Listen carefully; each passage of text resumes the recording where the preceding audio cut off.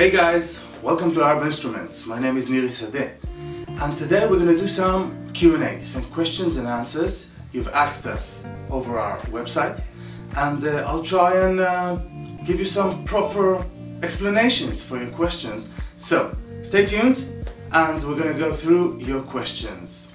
Enjoy! So I think the question that keeps popping up always regards the low register, the Kaba register, which I get it. This was my main goal when I started playing NEY. This is what I wanted to produce, the low register with that sound. So I'm going to talk a little bit about that sound. First of all, the sound needs to sound like a very big ship, like a horn. You have to compress the sound so hard and so strong that it will sound with very strong overtones. That's the whole point.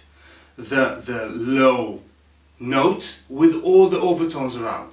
So to get the overtones, I think the main and most important exercise will be playing the high notes. Do long tones on high notes, on the Tis Sega and higher. Alright? Go to the third register and just hold one note very long. Keep it steady. It's going to compress your lips very strongly, and then you will be surprised how easy it will be to suddenly produce the low sound. A second exercise I recommend is playing the Rast note, alright? The Rast note, and try to push it as hard as you can, that you will start hearing the overtones coming from it. So I'm gonna try and show you both of those exercises, and I hope it's gonna help you conquer the low register. So the first tip I was talking about is playing high notes. So this is Kisney. So I'm gonna go, this is Mukhayer, or the octave of the Duga.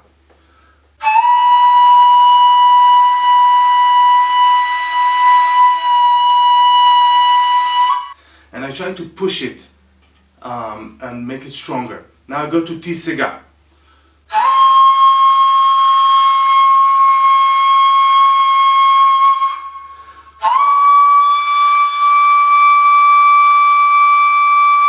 Tis Chaga. And Tis Neva, which is the hardest. So you have to practice those, and once you get them, I assure you it's going to help the low register. The second exercise was taking the Rast note and push it as hard as you can. This is your normal sound.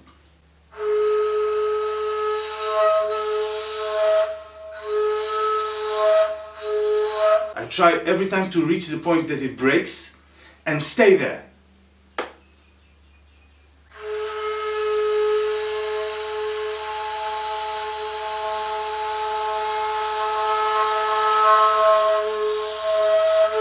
You see, I practice it also, and then suddenly the sound becomes very big. So take those two exercises and start working. So guys, thank you for watching. I hope this was beneficiary for you. And if you have any other questions regarding NEY playing or maintenance or songs you want to play, please write it down in the comments section, and we'll answer it as fast as we can.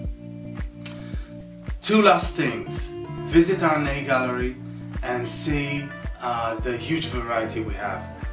Advanced and beginners, plastic and reed, and also ask us any question you have regarding buying a NEY. The other thing is subscribe to the Arab Instruments channel to get more tutorials and more information about NEY and music in general. So it was a pleasure, and I hope to hear from you soon, and I'll see you next time. Bye bye.